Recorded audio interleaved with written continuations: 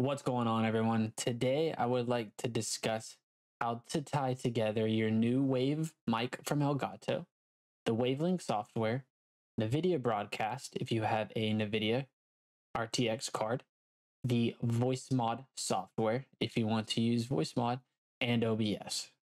So let's get into it. With the latest 1.4 update, Wavelink now allows you to add your own VSTs to your mic. These are the three that I have. I'm not going to get into the configurations or settings because this is all personal preferences and there's tons of information on this online. But I am running a noise suppression, a de-esser, and an equalizer. So those are the only three I'm running. So once you're in Wavelink, click on your mic. Make sure you have these three audio enhancements clicked. These are just some extra added value that you have within the Wavelink software, and Elgato recommends checking. So naturally I will. Then I will make sure I am muting to myself and muting to the stream because we don't want this mic triggering to our stream output. Step 2, let's get into Nvidia broadcast. Once you have Nvidia broadcast download, you want to make sure you have the Wavelink microphone FX. The FX part, make sure that the mic that's being pulled in and the cable that's being pulled in is the one that has your VSTs. If you don't want that and you don't want the VSTs included, you can always just check the mic in Elgato Wave 3, and that will just be your default mic. Once you have that, click effects, make sure you have noise removal checked. And for me, I'm just bumping that strength all the way up, but find your preference and go from there. Step 3, you're going to then route your Nvidia broadcast mic into Voicemod. So now that you are able to pull in all the fancy and funny voice lab and soundboard items that you have.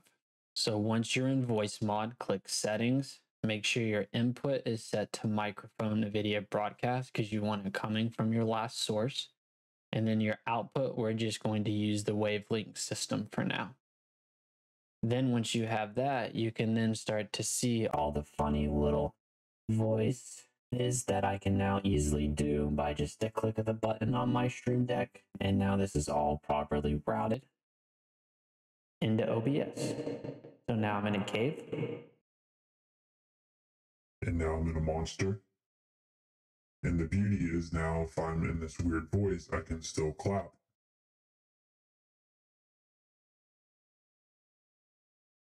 And none of that comes through the mic thanks to my Nvidia broadcast. Let's turn that weird voice off and get back to our clean one. So one issue that I was running into with Voicemod is anytime I would trigger my change of voice, and it would go back into Wavelink and into my stream output, there was a major lag issue with my voice, and it sounded very robot-y, but it was not the robot voice mod. So there was a ton of digital interference happening, and how I solved that was within OBS. You would just then add your mic as an input, and then the voice game chat, which would be the stream output. So if I go into properties, we'll see here, this is just the Wavelink stream. And then the properties here is now my microphone Voicemod virtual audio device. So that's coming from this. So basically what's happening is you go into your Wave mic, apply the VSTs, then go into Nvidia broadcast, take out any background noise that's not needed and just concentrate on your voice. Then route that into your Voicemod. Currently, I have just a clean voice running just to make my voice hopefully sound better than what it does, but I can easily then trigger my other voice mods and or just turn it off. And then once that happens, it'll go straight into OBS with no lag and no interference. And if this was helpful and you guys enjoy the content, let's smash that like button, smash the subscribe button. And if you run into any other issues or have any problems with this setup, let me know in the comments below.